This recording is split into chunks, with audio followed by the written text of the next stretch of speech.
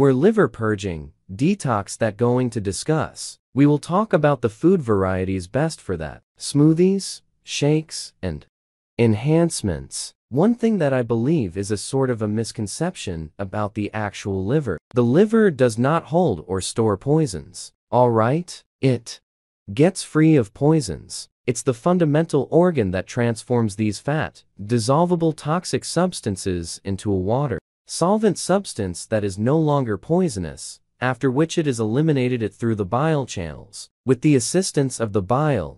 And when discussing purifying, we're truly discussing purging the liver of fat, and furthermore, aggravation or scar tissue. And the more greasy the liver, the more scar tissue and the more irritation, the less it has the ability to detox. And there's this entire fountain of astonishing catalysts in the liver that assist with taking this extremely serious, perilous, toxic substance the whole way through to the place where it's presently not toxic. You can even eliminate half of the fat in the liver through going on a low-carb diet. This is referred to as a ketogenic diet, so I want to into particular foods. But you only need to be aware in the event that you continue low-carb with the regular fasting. You can drop a great deal of fat off the liver super quick. And the less fat the liver has, the more it can take care of its business. The liver is around 3.5 pounds, the size of a football, and it's truly vigorous. It takes a teasing. Furthermore, it can go about its business just with 20% of the remaining liver cells, and it is the main organ that can totally recover itself. However, there is a point of impediment. You can quit wasting time where it's so loaded up with scar tissue. That condition is known as cirrhosis. You must get on the rundown for a liver transfer, and a great deal of times individuals have no side effects in the underlying periods of liver issues other than some weakness. However, one genuine, straightforward method for knowing whether you have a greasy liver is simply to peer down and check whether you can see your stomach. Jutting out due to stomach fat is a decent sign that you have liver fat at this point. To the extent that what makes the liver become greasy, you could say, well, that is most certainly something that can. Despite the fact that there is also something even more normal called non-alcoholic greasy liver infection, and that condition fundamentally comes from fructose. Okay, now where might you get fructose? Is in a ton of the sugars that individuals consume, like table sugar, has fructose, beet sugar, honey. All fruits contain roughly half fructose and half glucose. So in the event that you're eating a great deal of sugar and drinking your sugar as in high fructose corn syrup, like all the soft drinks and squeeze and quick food varieties, possibilities are you have a greasy liver not to notice. Normal wine and successive tidbits will all add to a greasy liver. So what are the best food sources to assist with recuperating the liver to help fortify its capacity to detoxify? Right at the first spot on the list, you have something many refer to as cruciferous vegetables similar to kale, arugula, and broccoli, cauliflower, collard greens, mustard greens, Brussels sprouts, bok choy, horseradish, cabbage. These are very special vegetables that try not to essentially give you more chemicals yet they trigger or incite a greater amount of your own body's stage 1, stage 2 compounds to assist you with separating synthetic substances. And there's likewise quite certain normal synthetics. They're called fundamental synthetic substances or cruciferous phytonutrients that are significantly more intense than different things. Okay, broccoli's sulforaphane.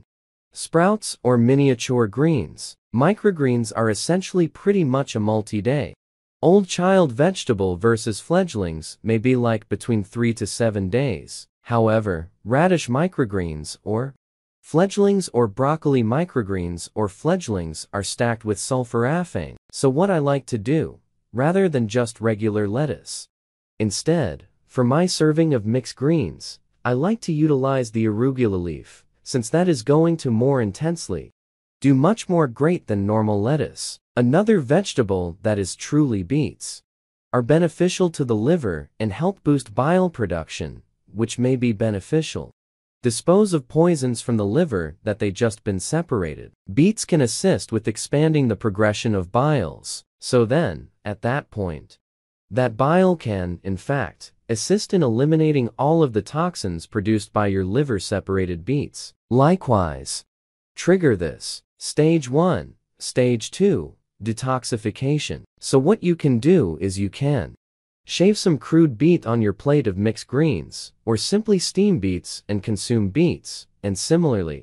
As a side note, organic product is somewhat horrible for the liver since you will get a great deal of fructose. Be that as it may, berries, particularly the blueberry, can aid in reducing liver fibrosis, and despite its anti-inflammatory properties, it is named a natural product. However, it has a part lower sugar than different natural products. You could believe that to dispose of fat on the liver. You need to go in a low-fat diet. No, you cannot. You must enter a low-carb diet, dispose of the sugars, since that sugar then changes over into fat. The fattiest food sources, like eggs, and organ meats like hamburger, liver, and grass, took care of meat also. Greasy fish all are stacked with this other supplement called choline, that very strongly disposes of fat off your liver. All things considered, choline is even essential for your own bile, which makes it a sort of detergent for fats. And speculate what has the bulk of choline? Yolks, meat, liver, and greasy fish yet. You can likewise get some choline in things like broccoli. So it's not just about going on a low-fat eating routine. There's moreover additional fats that aid in fat loss. Your liver. And that would be the omega-3. The fats I just mentioned ed fatty fish. In any case, salmon fish grass took care of. Hamburger sardines contain a lot of omega-3s.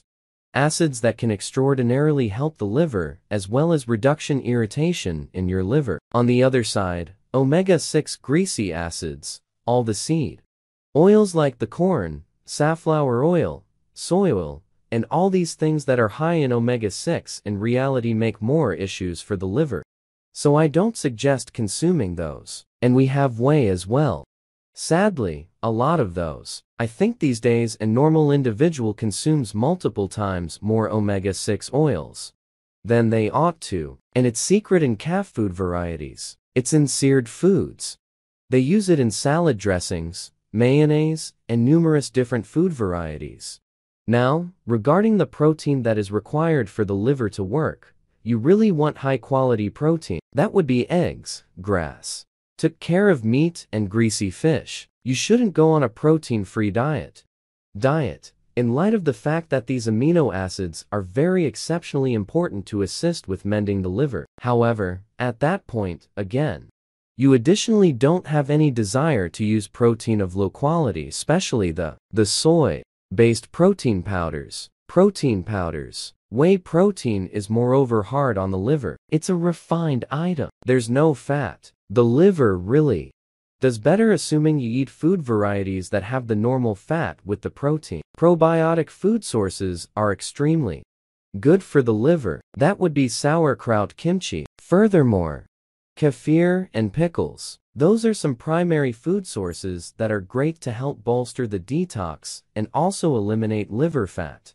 And also a decrease irritation. How about we shift gears to smoothies and shakes? There's two, truth be told, great ones. And the two of them use blueberries. Okay, so you get a few blueberries, like a cup and one of the shakes. You're utilizing frozen kale. So what I like to do is take a pack of kale from the supermarket. And then, at that point, just put it in the cooler. Freeze it solid. And when you are prepared, take several small bunches of kale. Put it in the blender. Okay, take a cup of blueberries. Should be blended in it up with water simply over the material. Mix it for like 30 to 45 seconds. And you've got yourself a really good one. Solid liver purifying shake. Another one I like to utilize is with kefir. Don't get the one that has low-fat entire milk. Furthermore, it very well may be either sheep milk or goat milk. However, don't attempt to get the low naturally. A fat person will try to get grass-fed organically if possible. but that kefir is superior to conventional yogurt.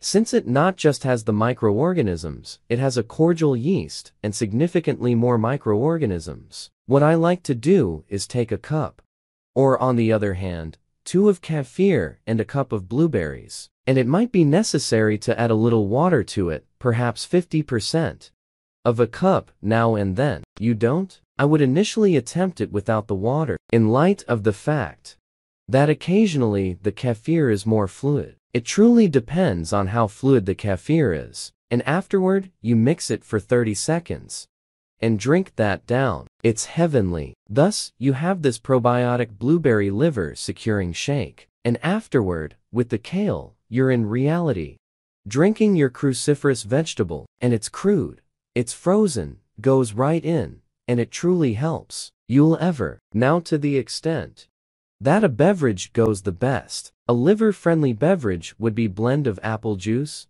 vinegar, and lemon. The apple juice vinegar can help strip fat off the liver. It additionally can help support blood sugars and make insulin more sensitive, in assisting you in rectifying insulin opposition, which is at the heart of a greasy liver. And furthermore, lemon is extremely sharp. And it also has choline and different things that can help support the liver. It has a ton of ascorbic acid. It can assist in reducing inflammation. Step 2 tablespoons of apple juice vinegar. Put it in a glass. You can take 1 lemon, press the lemon from that 1 lemon into the glass, and you have around 12 ounces of water, and afterward, drink it with a straw. In some cases, I'll take the entirety. Lemon. Blended that with approximately 2 tablespoons of 2 ounces of water, apple juice, vinegar. Mix it down so I have a few extra cool properties of that lemon strip that you wouldn't get from the lemon juice. You can utilize genuine lemon squeeze yet. Understand? It's normally purified, that is, worn, since L-ascorbic acid gets annihilated with heat. So in the event that you simply take a genuine lemon, what's more, juice it yourself. That is generally the best. Now, to the extent that the enhancements go that are really great for the liver, full straightforwardness. I truly do sell a liver purging supplement, yet to the extent that supplements go, these are really ideal for the liver. At the first spot on the list would be milk thorn. Milk thorn is utilized as the antidote to poison is what I'm referring to. Poisoning caused by mushrooms. Discussing snake harming, I'm looking at being harmed from Tylenol and a lot of other poisons. It's a lot. Astonishing. Milk thorn fundamentally has this super ability to safeguard the liver. However, it's likewise great for a greasy liver. It's also beneficial for reducing inflammation and to prevent liver scar tissue, and that term is called cirrhosis. Choline. I mentioned that prior to receiving that as an enhancement to choline, helps strip fat off the liver. Then we have turmeric. Okay, that is truly strong for the liver, also aids as an antioxidant. Decrease irritation in the liver, and it's been known to assist you with decreasing fat. Bowel salts that are too pure for the liver are also beneficial for reducing liver fat. What's more, many individuals are lacking in bile, thus things sort of back up from the bile conduits. And when things back up, you can't detoxify, so part of detoxification is permitting things to move through the liver, and bile solids commonly can open up the stuck stream, so things can move through and out through into the small digestive system. Probiotics are truly great for the liver, also. And the last cure would be something called tocotrienols. This is a sort of vitamin E that works multiple times more grounded. Moreover, it is very beneficial for an achy liver, and that is called hepatitis. However, any irritation on the heart or the tocotrienols can help the liver. So because it can prevent fibrosis, if you contemplate vitamin E, you can rub it into the skin to help dispose of scar tissue well. Tocotrienols is great for scarring of your liver.